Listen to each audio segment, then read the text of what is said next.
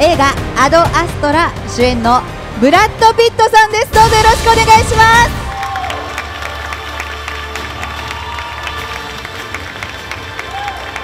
Thank you all.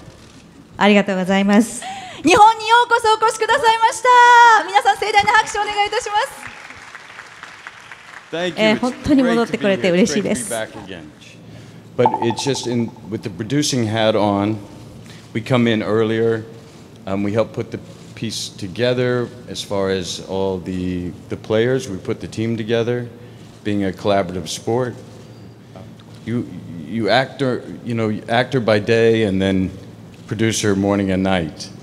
And then, of course, the end, putting the piece together, which is always a bit of a Rubik's Cube as far as music and editing and what the final film is going to play like. Well, this was by design, and really the credit goes to, again, James Gray and our cinematographer, Hoyte van Hoytema. They were very intent on doing as much as they could old school, meaning what they could get in the lens as far as effects. Their argument for this is that because they are natural effects, they're something that we accept as true, and so therefore it's more believable.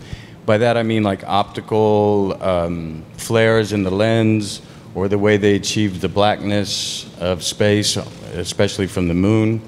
This was something they did, so it was a big blend between what we could do in an analog, old school way with CG work that we can get today. And I think they're right that it leads to a more visceral experience that we intuitively believe is true versus a complete CG look. You know, the film is structured in kind of an Odysseus search for self, and I think space represents that abyss, those mysteries of ourself,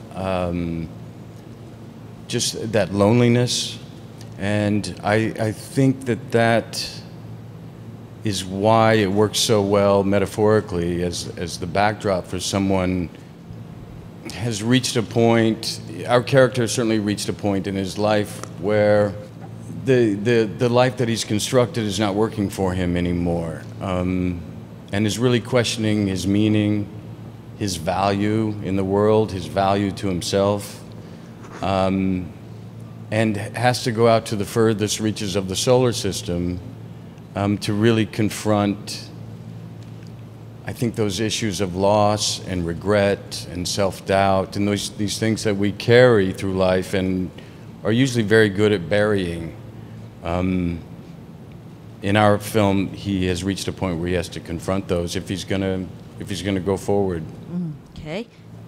It's what I think I love most about film is that it has the ability to illuminate, you know, our struggles, our what it means to be human, and that's true for comedies too. You know, to laugh at our existence. I think that is the real power of film, and why I'm drawn to them.